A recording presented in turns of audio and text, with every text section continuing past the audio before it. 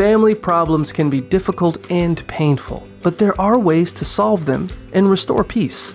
It's important to approach family members calmly and wait until everyone is calm to discuss the problem. Avoid discussing the issue when you're still upset, as waiting allows you to approach it logically. In-person discussions are better than electronic communication, as tone can be misperceived.